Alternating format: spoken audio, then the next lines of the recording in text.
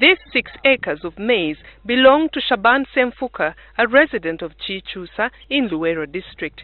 3 weeks ago, he realized the leaves of the maize plants in his garden had turned grey and thought they had been attacked by the usual pests. Semfuka has lost hope in the 6 acres after trying out different pesticides in vain.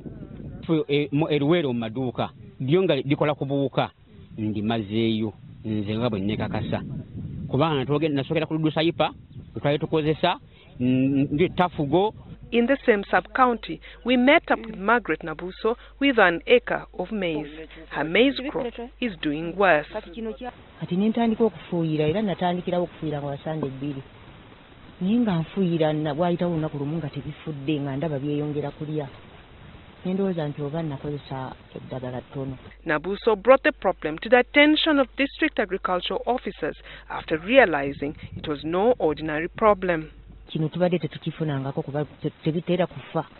Worm lays eggs at night in the maize funnel.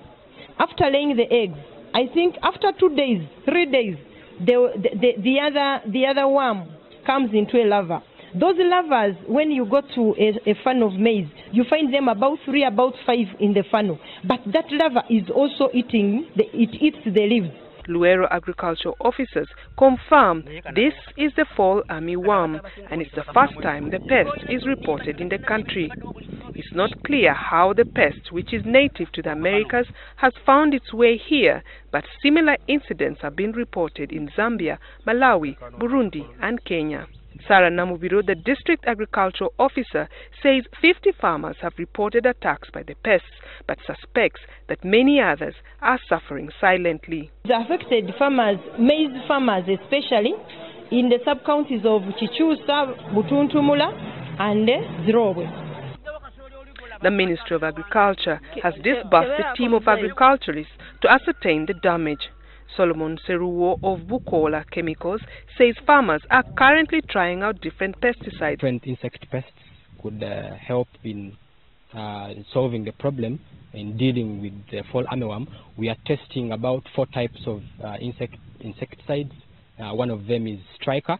The UN's Food and Agriculture Organization reports it has taken only 8 weeks for the pest to spread to at least 6,000 African countries.